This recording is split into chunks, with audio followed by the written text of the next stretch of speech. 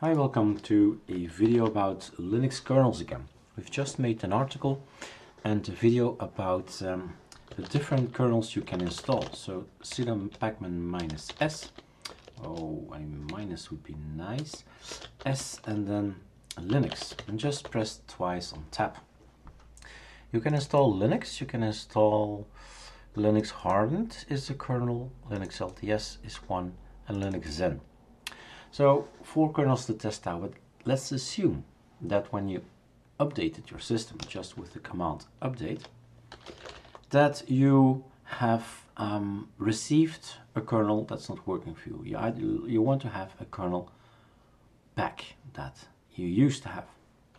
You can always, and it's already installed for you guys, as downgrade. There's an application called to downgrade a particular package. So you need to know the name, Firefox, Chrome stable, Chromium stable, and in this case, Linux.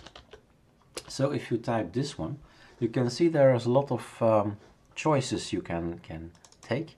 So from 18.7, the 6, the 5, the 4, 3, 2, 1, all the way back to the 4.16 are ready for you to have. So there is the remote version, so get it from the internet, get it from here, meaning local. Maybe an interesting idea to show you as well. I always learn you more than the title of the video. It's in var cache pacman packages Linux. It is indeed here. I have been working. The Linux hardened is here, Linux LTS is here, Linux Zen is here. That is because of the tutorial I just made. All these Linux kernels are on the system. That's why it says local. It's there already. So what if we want to get something older? Let's go way back to number 30 maybe. So you say I want to have this package number 30 and then 4.16.11 -1 is going to be installed. Aha, we have a problem. Failed to prepare transactions. Downgrading package. He says breaks dependency. Linux should be higher. That's this sign that I'm reading here. Linux should be higher than 4.18. So basically he's telling me, yeah, you can do that, but we need to be higher than 18. So my guess is he'll be happy when we take number 9. Yes, he is. So it's in the package build, your recipe, you know, where it says, okay, it needs to be bigger, or at least that one.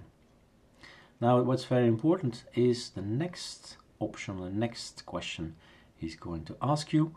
This applies for anything really.